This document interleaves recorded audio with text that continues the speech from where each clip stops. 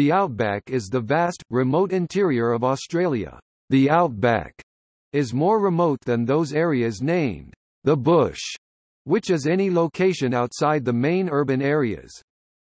While often envisaged as being arid, the outback regions extend from the northern to southern Australian coastlines, and encompass a number of climatic zones, including tropical and monsoonal climates in northern areas, arid areas in the red centre, and semi-arid and temperate climates in southerly regions. Geographically, the outback is unified by a combination of factors, most notably a low human population density, a largely intact, natural environment and, in many places, low-intensity land uses such as pastoralism, livestock grazing, in which production is reliant on the natural environment. Culturally, the outback is deeply ingrained in Australian heritage, history and folklore. In 2009, as part of the Q150 celebrations, the Queensland Outback was announced as one of the Q150 icons of Queensland for its role as a natural attraction.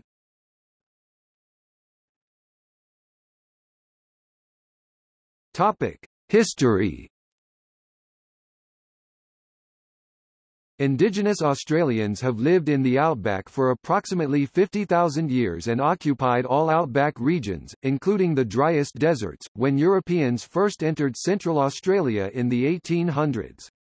Many Indigenous Australians retain strong physical and cultural links to their traditional country and are legally recognised as the traditional owners of large parts of the outback under Commonwealth native title legislation. Early European exploration of inland Australia was sporadic. More focus was on the more accessible and fertile coastal areas. The first party to successfully cross the Blue Mountains just outside Sydney was led by Gregory Blaxland in 1813, 25 years after the colony was established. People starting with John Oxley in 1817, 1818 and 1821, followed by Charles Sturt in 1829 to 1830 attempted to follow the westward flowing rivers to find an inland sea, but these were found to all flow into the Murray River and Darling River, which turn south. Over the period 1858 to 1861, John McDouall Stuart led 6 expeditions north from Adelaide into the outback, culminating in successfully reaching the north coast of Australia and returning, without the loss of any of the party's members' lives. This contrasts with the ill-fated Burke and Wills expedition in 1860–61, which was much better funded, but resulted in the deaths of 3 of the members of the Transcontinental Party. The Overland Telegraph Line was constructed in the 1870s along the route identified by Stuart. In 1865 the surveyor George Goyder, using changes in vegetation patterns, mapped a line in South Australia, north of which he considered rainfall to be too unreliable to support agriculture. Exploration of the outback continued in the 1950s when Len Bedell explored, surveyed and built many roads in support of the nuclear weapons tests at Emu Field and Maralinga and rocket testing on the Woomera prohibited area. Mineral exploration continues as new mineral deposits are identified and developed. While the early explorers used horses to cross the outback, the first woman to make the journey riding a horse was Anna Hingley, who rode from Broome to Cairns in 2006.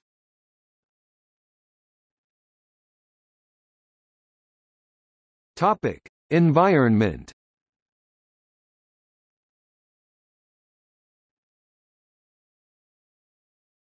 Topic: Global significance.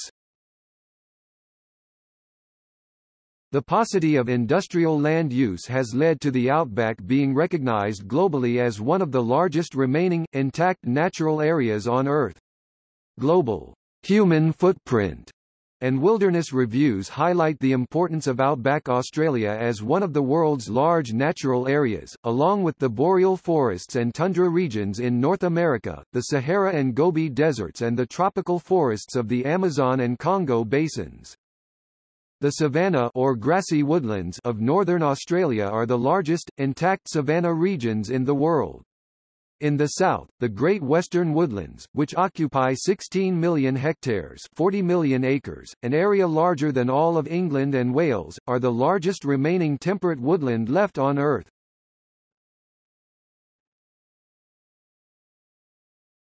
Topic: Major ecosystems.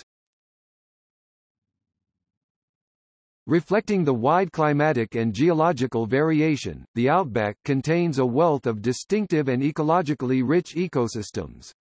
Major land types include the Kimberley and Pilbara regions in northern Western Australia, subtropical savanna landscape of the top end, ephemeral water courses of the Channel Country in western Queensland, the 10 deserts in central and western Australia, the inland ranges, such as the McDonnell Ranges, which provide topographic variation across the flat plains, the flat Nullarbor Plain north of the Great Australian Bight, and the Great Western Woodlands in southern Western Australia.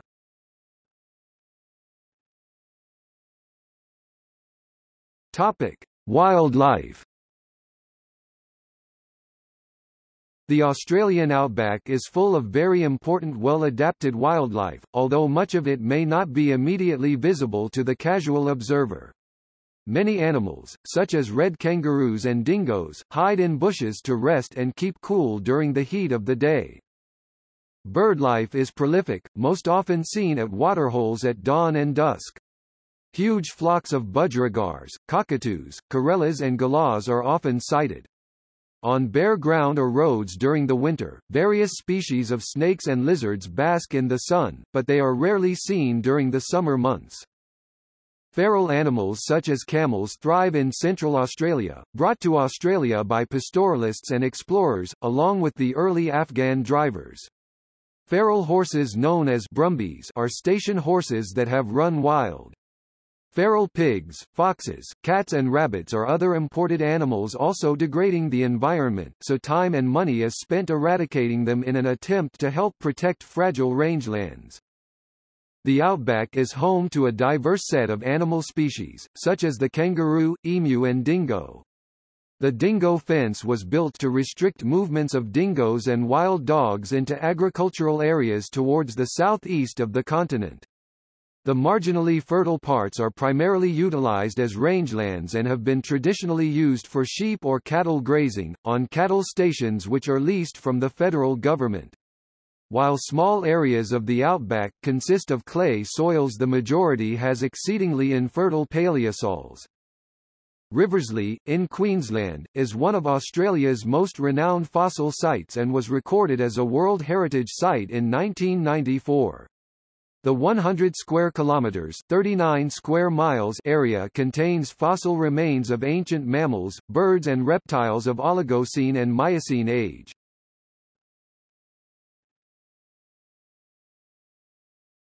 Topic: Industry.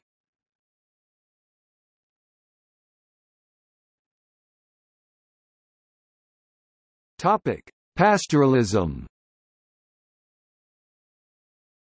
The largest industry across the outback, in terms of the area occupied, is pastoralism, in which cattle, sheep, and sometimes goats, are grazed in mostly intact, natural ecosystems.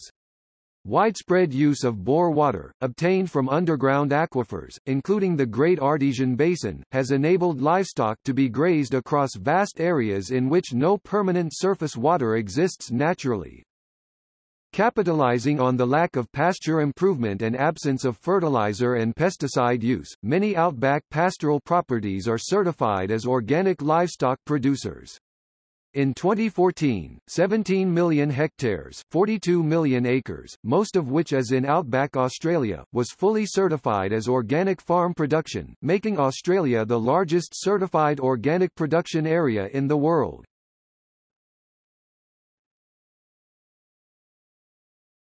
Topic: Tourism. Nothing says Australia quite like our outback, states the National Tourism website. Tourism is a major industry across the outback, and Commonwealth and state tourism agencies explicitly target outback Australia as a desirable destination for domestic and international travellers. There is no breakdown of tourism revenues for the outback per se. However, regional tourism is a major component of national tourism incomes. Tourism Australia explicitly markets nature-based and Indigenous-led experiences to tourists. In the 2015-2016 financial year, 815,000 visitors spent $988 million while on holidays in the Northern Territory alone. There are many popular tourist attractions in the Outback.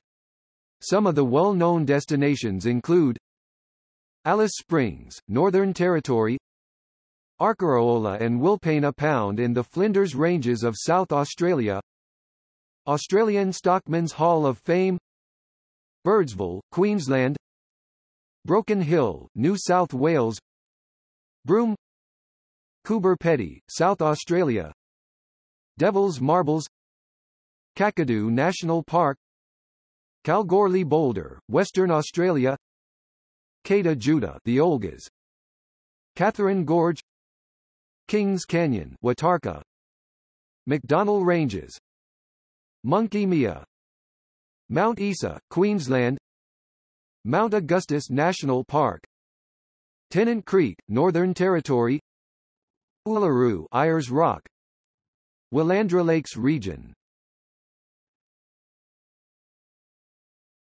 Topic: Mining.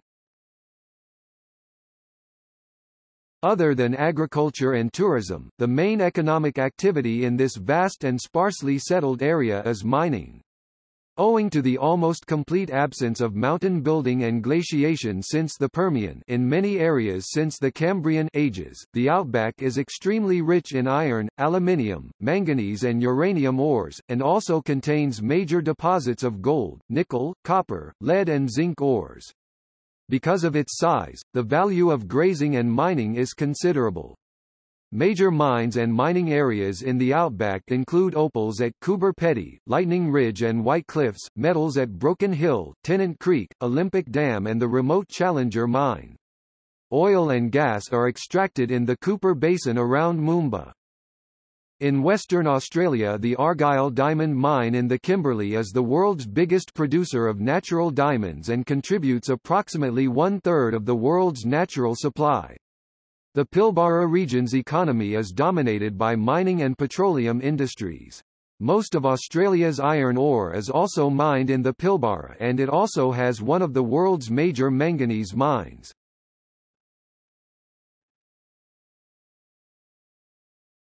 Topic: Population.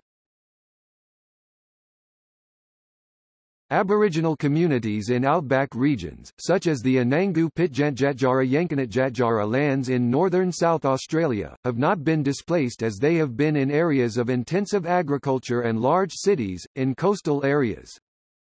The total population of the outback in Australia declined from 700,000 in 1996 to 690,000 in 2006.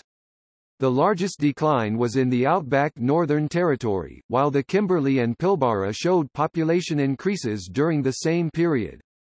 The sex ratio is 10:40 males for 1,000 females and 17% of the total population is indigenous.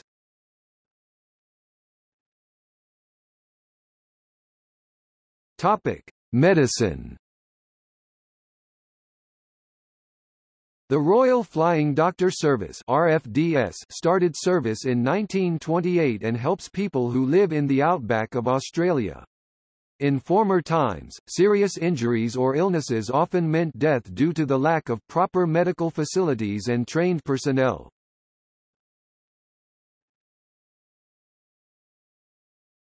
Topic: Education.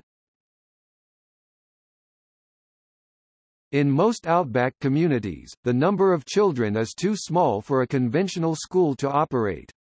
Children are educated at home by the School of the Air.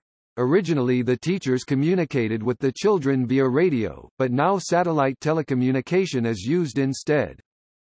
Some children attend boarding school, mostly only those in secondary school.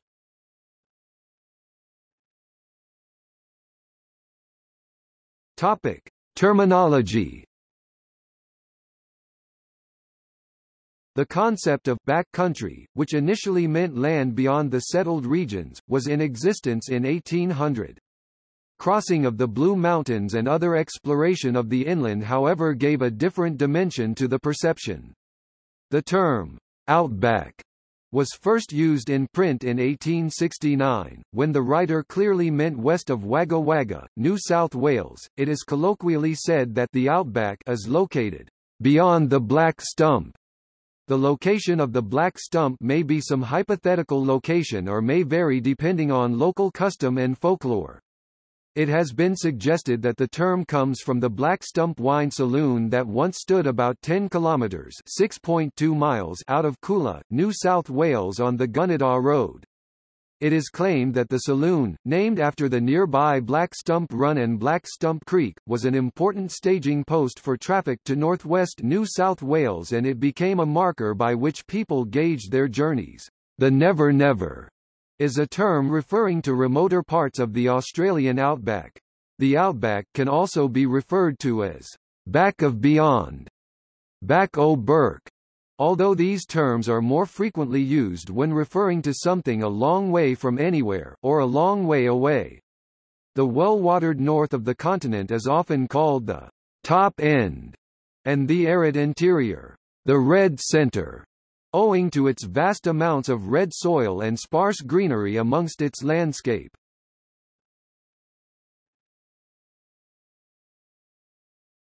Topic: Transport. The outback is crisscrossed by historic tracks. Most of the major highways have an excellent bitumen surface, and other major roads are usually well-maintained dirt roads. Tracks in very sandy or exceedingly rocky areas may require high-clearance four-wheel drives and spare fuel, tires, food and water before attempting to travel them. However, most outback roads are easily traversed in ordinary vehicles, provided care is taken. Drivers unused to dirt roads should be especially cautious. It is recommended that drivers reduce their speed, drive with extra care, and avoid driving at night because animals can stray onto roads. Travelling in remote areas in northern Australia is not advisable during the wet season, November to April, as heavy tropical downpours can quickly make dirt roads impassable. In the remotest parts of Australia, fuel cellars are located hundreds of kilometres apart, so spare fuel must be carried or refuelling spots calculated carefully in order not to run out of fuel in between towns. In addition, multiple trailer trucks, known as road trains, traverse these roads, and extreme care must be taken when around these vehicles, due to their weight, length, often 3 full trailers long, and amount of dust thrown up by over 46 tires. The Stuart Highway runs from north to south through the centre of the continent, roughly paralleled by the Adelaide-Darwin Railway. There is a proposal to develop some of the roads running from the southwest to the northeast to create an all-weather road named the Outback Highway, crossing the continent diagonally from Laverton, Western Australia, north of Kalgoorlie, through the Northern Territory to Winton, in Queensland.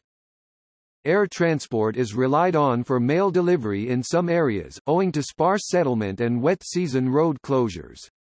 Most outback mines have an airstrip, and many have a fly-in fly-out workforce. Most outback sheep stations and cattle stations have an airstrip, and quite a few have their own light plane. Medical and ambulance services are provided by the Royal Flying Doctor Service. The School of the Air is a radio-based school using the RFDS radios. Visitors to the outback often drive their own or rented vehicles, or take organized tours. Travel through remote areas on main roads is easily done and requires no planning. However, travel through very remote areas, on isolated tracks, requires planning and a suitable, reliable vehicle, usually a four-wheel drive. On very remote routes, considerable supplies and equipment may be required. This can include pre-arranged caches. It is not advisable to travel into these especially remote areas with a single vehicle, unless fully equipped with good communication technology, e.g. a satellite phone, EPIRB etc. Many visitors prefer to travel in these areas in a convoy.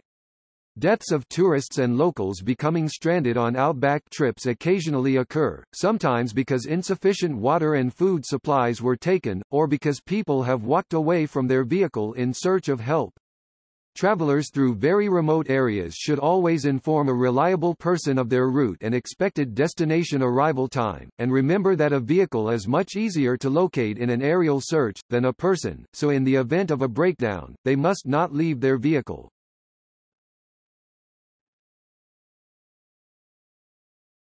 Topic. See also: Australian landmarks, Central Australia, Channel Country, Australian outback literature of the 20th century.